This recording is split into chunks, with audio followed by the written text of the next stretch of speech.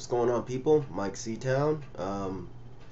Finally back with another edition of the vinyl shit. Sorry it's been a while. I've been really busy with all kinds of shit going on with my life and with Dead End Hip Hop, so my time has been pretty much consumed. But today I'm actually at home, and if you can't tell, I'm extremely sick. I have an ear infection, an upper respiratory infection, and pharyngitis. So I took the day off of work, and since I can't really do shit but lay around and feel sorry for myself, I figured, hey, why not do a vinyl video?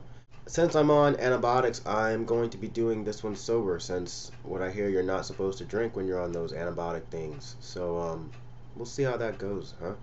So last time we ended on my Ozzy Osbourne collection, and this time we're going to start with this. This is Paul Collins' Beat, otherwise known as The Beat. This is great LA power pop from 1979. This features Paul Collins from the band The Nerves, who I'm sure you've heard of The Nerves, hopefully. At the very least, you know the song Hanging on the Telephone that Blondie covered. You know, hanging on the telephone. That's that pharyngitis type singing, bruh. Hey man, that shit, you ain't born with that. That comes with lots of snot and built up mucus and pus and all kinds of other good shit built up behind your throat and your nose.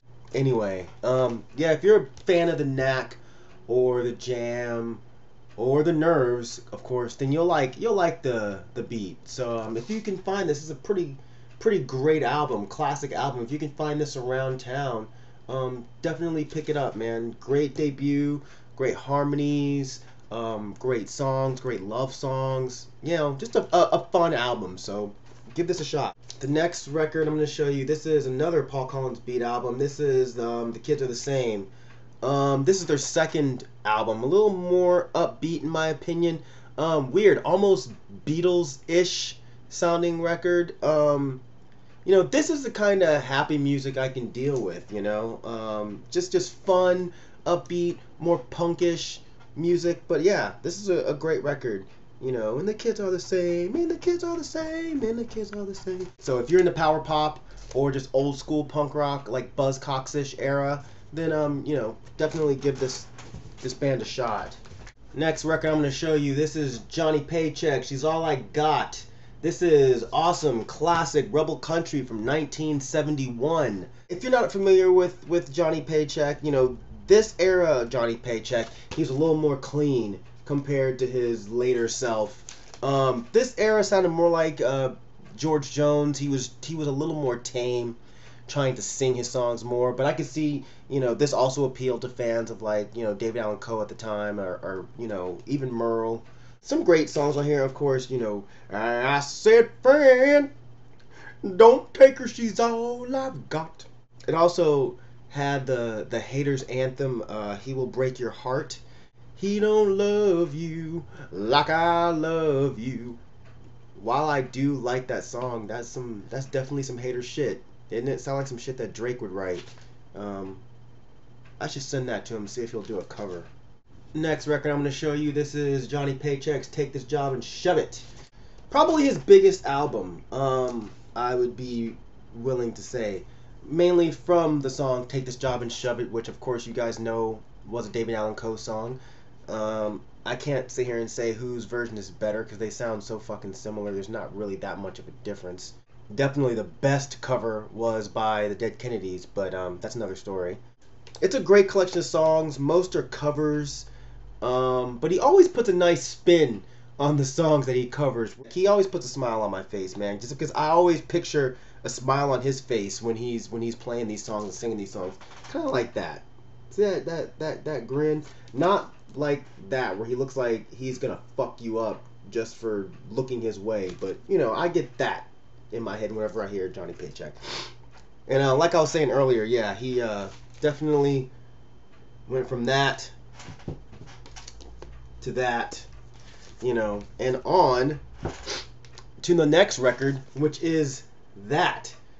This is Johnny Paycheck's Armed and Crazy. Excuse me, Armed and Crazy. Armed and Dangerous was Anthrax, I think, right?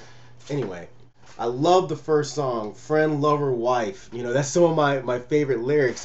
If you don't know my woman, you might think she's a square, but you always see that woman when she lets down her hair. It really reminds me of my girlfriend. A lot of people think she's a square, but I don't know, but her hair is always down, and they still think she's a square, but I don't. It does have some of my favorite songs, like Me and the IRS, which is a great song. It's hard to keep my hand on my woman when Uncle Sam's got his hand in my pants. Love that shit, man. One of my other favorite songs on here, Outlaw's Prayer. Which, no, seriously, this is a really good critique on organized religion. You know, it talks about him going to church and the guy won't let him in because he has long hair and a beard. And he's going on talking about how, you know, what does that matter if all I want to do is go inside and pray like the rest of you? And then he goes on to talk about how John the Baptist and Jesus himself, in these pictures at least that we've seen, have the long hair and the beard. So what's the difference between how they looked and how I look? I don't know. I think it's really an interesting perspective. But yeah, this is a great record, and yeah, I think you should definitely pick this up if you ever see a copy out for a good price. This, in my opinion, Lovers and Losers by Johnny Paycheck. This is one of his better records, in my opinion. It has a lot of that really classic rebel country sound, even more so than some of his earlier records. I think if you're not familiar with Johnny Paycheck, this is a great place to start because it has some fantastic songs on there. It starts off on fire with DOA, Drunk on Arrival. Drunk on Arrival, 3 sheets to the wind. Ain't no mistaking the state that I'm in. But yeah, this is fantastic stuff. If you see it, pick it up. Next record I'm going to show you, this is Pentangle. This is a Maid That's Deep in Love. I'm not a huge Pentangle fan. That's why I only have this one record. I have a few other CDs, but this is the only thing I have on vinyl. They're a decently cool folk band. Of course, I prefer bands like Incredible String Band or Dando Shaft, you know, to stuff like this. I think one of my main issues was I was never much of a fan of Jackie McShee's vocals. She sounds really annoying to me sometimes. I prefer Bird Jansch over her. They're old school folk. They kind of mix some jazz elements in there. This record, though, is just kind of a collection of tracks from other albums. But if you've never heard them, it's a fine place to start. There's some original tracks as well as some traditional folk tracks that they're covering. So, you know, give it a shot if you're curious. Next record I'm going to show you, this is Peplove's Crooked Angels. This is a single from his, at the time, upcoming album Ascension, which Ascension is super dope. So, Peplove is a member of the Hieroglyphics crew. In my opinion, one of the more underrated MCs from the Hieroglyphics crew. He has that super smooth ass flow and a voice perfectly made for hip hop. But yeah, this is 2 songs from that LP, Crooked Angels and Act Phenom. But yeah, both tracks are really dope. Fuck that, man. If you can find Ascension on wax, definitely pick it up. Trust me, it's a great album, especially if you're a fan of Hyro. You'll like it. Next record I'm going to show you, this is Perfume Genius, Learning. This is some amazing music right here. Sad and just haunting music. Just gorgeous piano playing and these just amazingly frail vocals. You know, he's one of those singers who's able to portray such emotion with his music. Like, you really feel what he's saying, and it's almost like you're hearing him reading from his personal diary. Picture like a more stripped down Anthony with less extra instrumentation, and you might have an idea of Perfume Genius. His album, Put Your Back Into It, was one of my favorite albums of 2012, and I don't have it on vinyl. I actually did buy it on vinyl, but I got kind of dicked over by somebody on Discogs, so I doubt you're seeing this, but if you are, Mr. dick Myke C-Town over for Put Your Back Into It guy from Discogs. Fuck you, man. Fuck you. I hope your girlfriend catches worms and it spreads into your penis hole and they crawl up in there and then they go into your throat and they come out of your mouth and then go back into your mouth and then do other more disgusting things in the back of your throat, like worm poop down the back of your throat. I'm sorry, but I'm sick, so that's really all I could come up with. Next record I'm going to show you. This is the band Phosphorescent. This is the album To Willie. One of my really good friends plays piano in this group, Mr. Scott Stapleton. And oh man, I remember seeing Matt, the main songwriter for these guys. I remember seeing him play around Athens acoustic and just thinking, man, it's not my thing, although I can kind of see this taking off. But I'm not sure what I was thinking, man. When I look back now and listen to some of his old records, they're fucking great.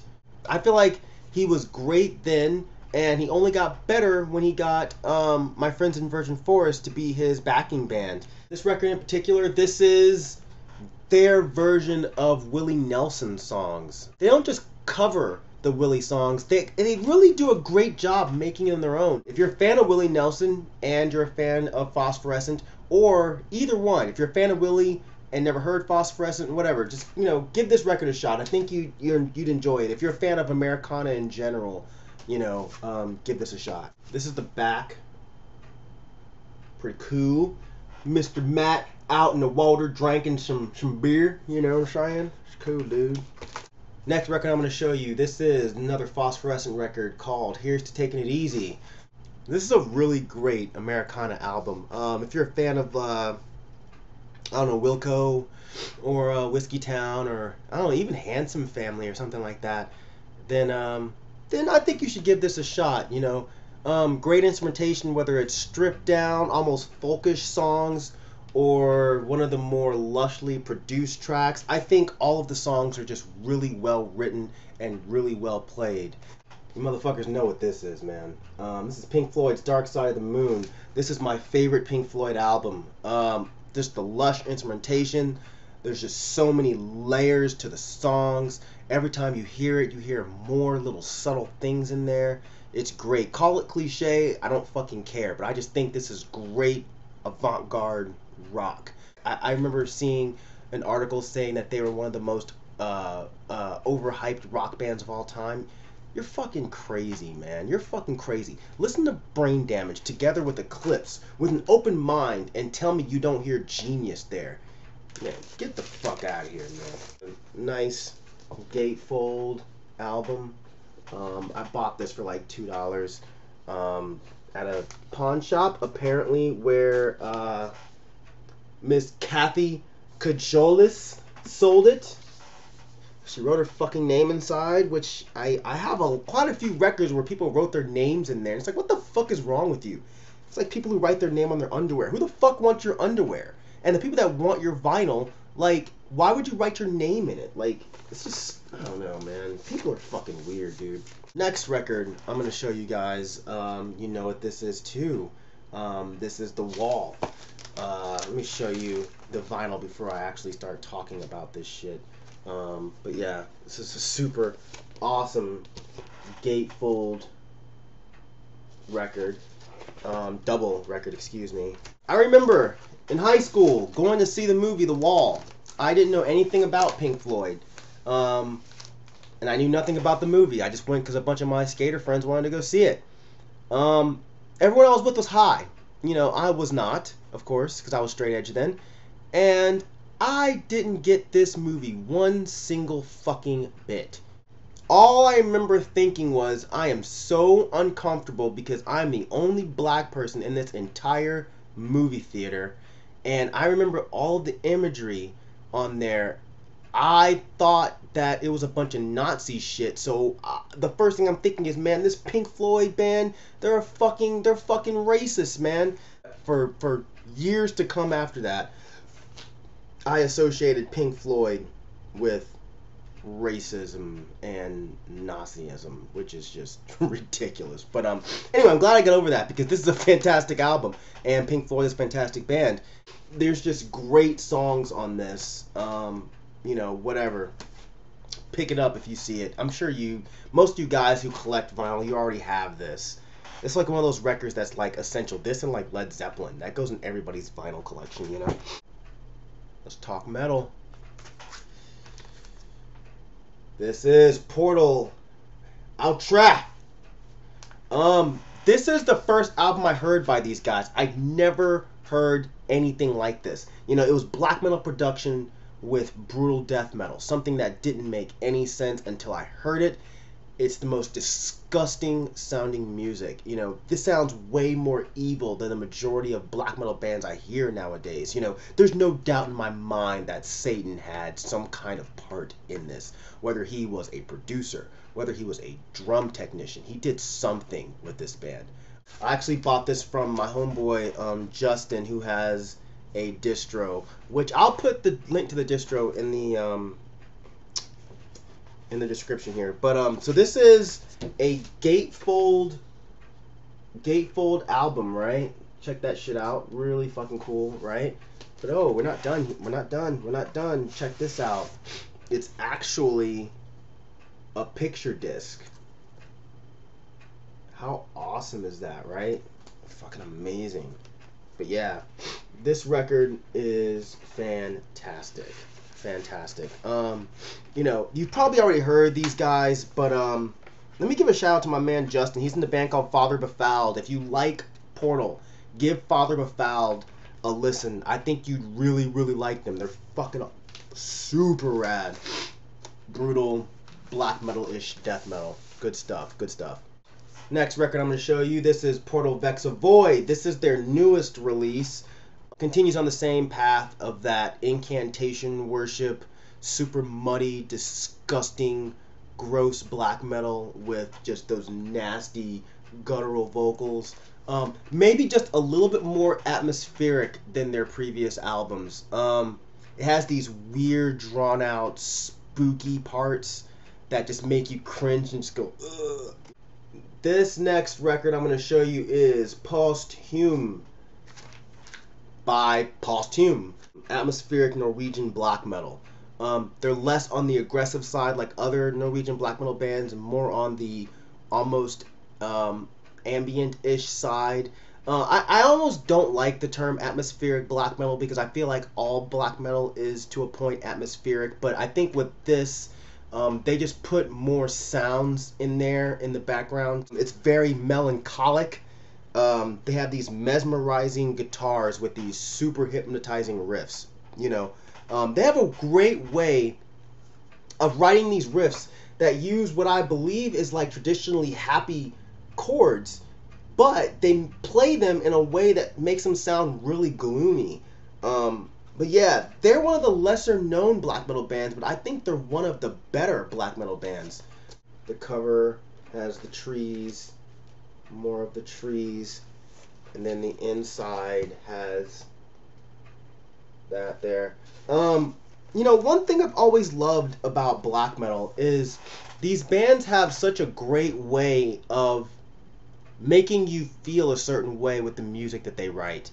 And when you have artwork like this, I feel like it adds to the feeling. You know, you really get a sense of what these guys are going for. When you listen to this album and you see the artwork, you feel a sense of being in the woods, dark, alone, you know.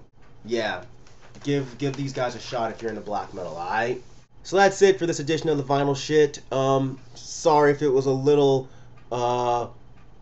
somber due to my sickness, but I'll be back hopefully next week, nice and sauced, and talking about some other records. So as always, thank you for living, thank you for loving, thank you for being you. Leave me some comments, share me to your friends, subscribe, all that good shit, man.